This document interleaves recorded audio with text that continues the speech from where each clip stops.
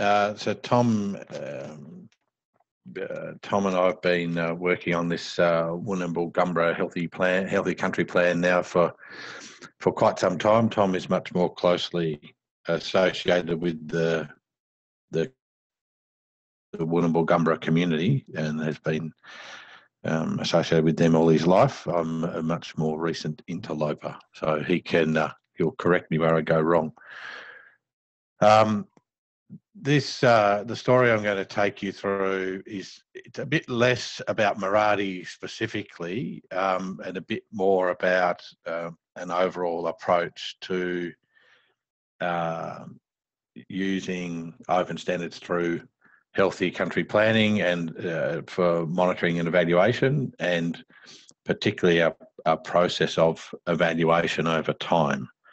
So we're talking about the Wunambal Gaambera Healthy Country Plan. The part of the world we're talking in the top left-hand corner of Australia in the Kimberley region. So the region that's sort of highlighted by the blue boundary. It's about 2.5 million hectares, about 1 million hectares of land, and 1.5 of ocean. The timeline I'm talking about is this thing. I've just got to make you all go away so I can see my. Talking about a process from around the start of 2007 up until last year is the timeline I'm going to go across. Where initial discussion about a plan began in sort of 2007. Developing a plan didn't begin until well into 2008. It was completed in 2009. And then it didn't so much just sit around, but it wasn't actively used until really into 2011 when Tom became more formally involved as a Healthy Country Plan Manager. And then the material I'm mostly going to concentrate on is from 2012 on, this thing called UMEC, which I'll explain in a little while, going from 2012 until now. The plan itself was developed through a very active participatory process, a number of meetings with communities on country, taking people through CAP, we called it then, but the process of working with people using CAP, or with Wunambal Gaambera people using CAP, was really the genesis of what became healthy country planning. So as we used CAP with people, we modified the rules as we went to help it work better at a community level with in Australia. So the workshops occurred, as you can see there, over sort of a 12-month period. There were 5 workshops, basically out on country in camps, most of them, some in town, working through the various steps of the open standards or of CAP. Using, many of you will remember fondly, the old Excel CAP Excel workbook. Miradi, I think at that stage was in its infancy, if at all. I can't quite remember if it was around yet at that point. I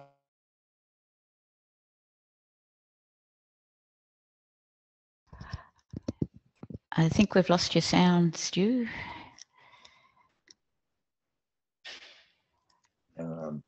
You're back again. Yep. Oh, did I disappear, did I? Yeah, just for a moment. I'll just keep going and fill in the blanks later. Okay, so what I really want to talk about is this period from the point where the plan existed the approach that's been taken to adapting the plan. So we're starting in 2012. The community decided to establish this group called the Ungu Monitoring and Evaluation Committee, a group of people made up of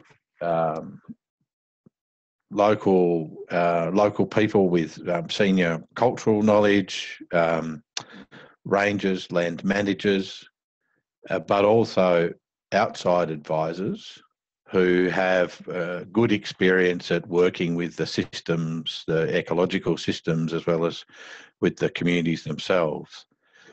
So a mixed group of people, as well as support agencies, to assist the community in working through the plan and its implementation. And I'll come to the terms of reference in a moment. In fact, I'll come to the terms of reference now. That's the Healthy Country Plan process. So the terms of reference for this group were, in summary, these four things. So the group was set up to provide advice on whether the plan was being used. So it took the view that the start of monitoring and evaluation of the plan was the first point. If the plan is being used, we can say something about that. Then, if it's being used, is the plan working? Are we getting towards our objectives and ultimately our vision? Are we using the best traditional and Western knowledge? And how do we tell the story of how the plan's going along? So the very first meeting that happened, the plan was finished in 2009. This group met the plan finished in 2010. This group met in 2012. So it had been a little while between when one process finished and another started. I'm on a meeting, but you can sit here and rest if you want, but don't talk. Are you okay? So we most of the first meetings really spent just reminding people of how the plan fitted together and what sort of approach we would take to monitoring and evaluation and how we tell the story. And so, we worked with the group through this sort of approach. We developed the plan down the left-hand side, and we were going to start telling the story of how it had been working on the right-hand side. So the first meeting really didn't do much in terms of talking about monitoring and evaluation. It was really just why are we here and what are we doing. The second meeting was then out of town. The first meeting was in town. The second one was out on country, and was really focused on the first part. I'm just going to go back for a moment on the first part. Are we doing our actions? Are we putting the plan into practice? Are we using it? And so at that first meeting, we had a report from the rangers setting out the work that they had been doing against the plan. And Tom can correct me, but it was, it wasn't, the report itself was interesting, the things had been done, but the connection to the plan wasn't that clear and it was patchy. It was the first time people had really tried to report against a plan and the activities that had been set out. So it was, in my view, really important to start doing that reporting and learning how to report by doing reporting against what had been set out in the plan. So that meeting was very much about what actions have been done, and we had a go at just doing some basic kind of graphs and so on. What progress have we made? How are things going? And starting to use some of the metrics that are in Miradi for how you report on actions. It's minor issues, major issues, and so on. But with a bit of interpretation. So just from that first meeting, not getting too carried away with the more complex monitoring, just the fairly straightforward, are we using the plan? Next time around, we decided to start to try and work on the second part of the question, not are we using the plan, but is the plan working? And to do that, when the Healthy Country Plan was first done, we didn't do things like results change. So we went back to the major strategies, the major work areas, and started to retrofit the work that had been done into some results change and notes, and started to work on those. So this is, 3 years after the plan had been completed. We were starting to think about these sorts of things. And at each of our workshops, as well as time inside working on these things, we'd also spend time reviewing a number of other elements of each of the plan. So when the plan was done, it was done very much by the community. The attributes and indicators for the targets hadn't really been fully reviewed. So at each workshop, we'd have an activity which focused on the core thing we were doing the workshop for. So are we doing the actions, or let's do some results change? But we'd also make sure we had time out on country with the committee, and we'd go and look at and talk about 1 or 2 targets and start to review the indicators and so on. So this is just us doing that.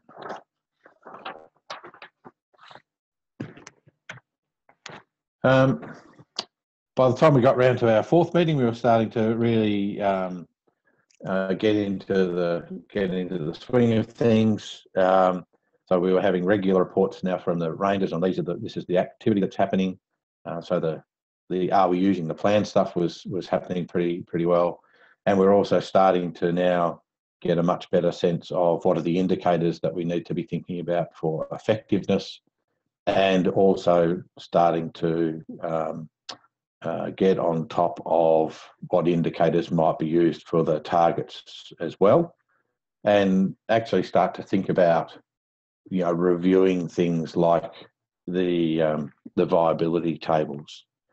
So we now a few years after the plan, after a few meetings of everybody getting used to what's in the plan and getting used to reporting against it, now starting to think about some of the more complex ideas in the plan.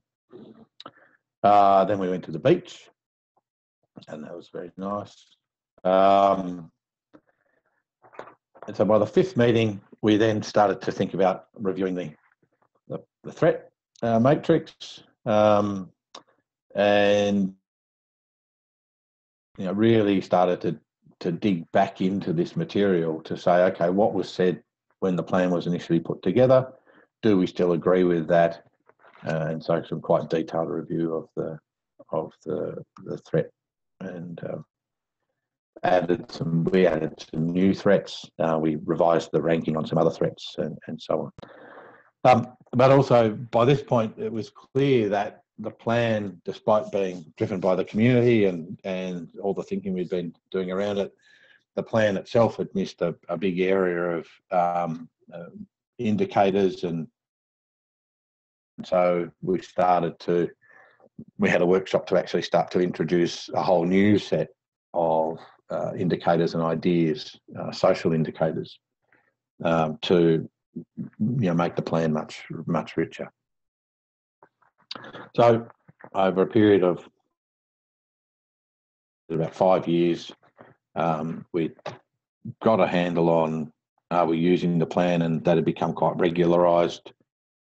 Reviewed each of the major strategies and developed results chains around them and some clear objectives, and started to report against those, and had started to really nail down the key indicators that would be used for the targets.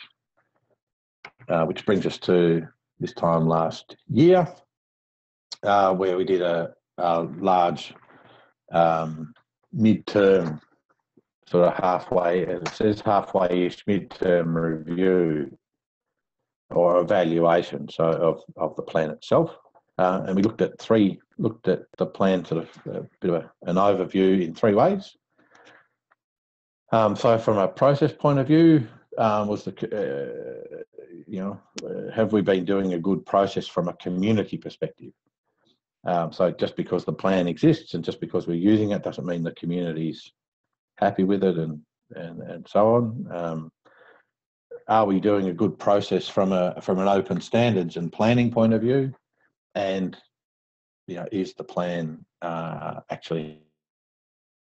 We did quite a bit of work on all 3 of those. Some community-based surveys that were developed and run with some researchers with the community to look at both the awareness of the plan and what people's perceptions of its impact were. An independent view, some work was done by some independent folks having a look at what had been done and how the plan was perceived from an outsider's point of view, and again just looking at the various indicators and seeing whether things had changed very much. There was again some more meetings. Spend a lot of time sitting around talking when you're doing this sort of thing. But a couple of key things to pull out of that. There's a paper coming out. I'm not sure when. Tom can I'm sure update us. There's a paper coming out which puts a lot of detail into the midterm evaluation. But a couple of observations I'd like to make. So the Rangers as they do at every meeting, they did a report on the work that they were doing. But the difference between this report and the one that was done 5 years earlier was dramatic. In that this time, when the report was put forward, it was clearly linked to what had been proposed to be done or what changes had been made in the plan over the years. It provided evidence. Here's what we're doing. Here's why we're doing it. Here's how it worked. It was just a huge change in the capacity of the group to talk about what was being done and what needed to be done. We did some self-assessment work on how we thought the process itself had been going, and interestingly, although we'd worked on results change, people still found that they were pretty challenging to get their head around, which is not surprising. And although this group itself has been monitoring, it was the one area of all the self-assessment areas, it was the one area that the group marked itself harder. That's because the group really understands now much better what's required in order to be able to tell the story, and so has a good understanding of where the gaps are there. A number of changes have now been made to the plan. Some of one of the targets has been revised up because of the work that's been done, but most of the other targets, it's too early to tell whether there's been any change. It's only been 5 years. Some of the threats have changed, and we've introduced a new target. It's been going along really well. This is the UMEC as it stands today.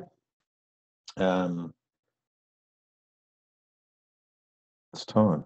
So the key, I guess, a key message for me to pass on out of all of that is, as I say, the plan finished. It was a year or two until somebody really took the leadership on driving that plan forward, and it's been 5 years of steadily working as a group to think through how it would most effectively be measured and monitored and reported against.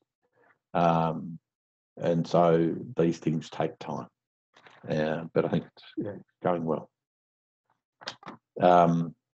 Lastly, it's the Miradi groups, I should say. So we've moved, the whole plan's now moved into Miradi, and we do use Miradi to keep track of it.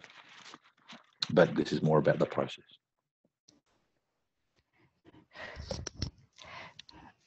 Well, thanks, Stu. That's really interesting. Tom, have you got anything more you want to add to what Stu's talked about? The main thing I just want to say is that, I think having this having a committee like this is really useful, because they do a lot of the work of the open standards, the monitoring and the evaluation, and so that takes the pressure off staff members to have to try and muddle through a lot of these things. So, and I think having a workshop every year or twice a year, it's a really good discipline to make sure that you keep on top of the work. So it's been really valuable from that point of view. Yeah. And so are they still planning to meet about every year? Is that the plan now? Yeah, we met twice a year at the start because there was a lot of work, not really, even though the plan was finished, there was a lot of things that hadn't really been well developed, like results chains. But once that was sort of established, we've gone down to once a year now. And so we're about to meet again this month.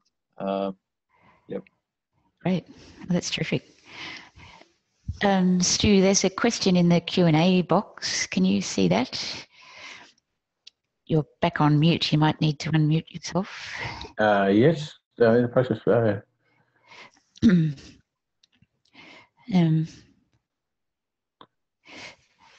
So were you focused on trying to know whether you're really implementing the plans and activities as you'd set them out? I'm guessing that says. Yeah. So that, basically, that's right. That's the question is. So is the plan being implemented? So you've spent all this time developing it. Are you actually using it? Yep. And then, if you are using it, are you seeing the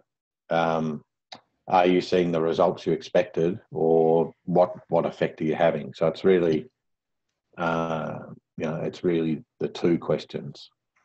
Yep. Cool. There's a few more questions in there. If they've got quick answers, go for it. Otherwise, I might get you to answer by text. Looks like they might have quick answers. Do you want to go for it?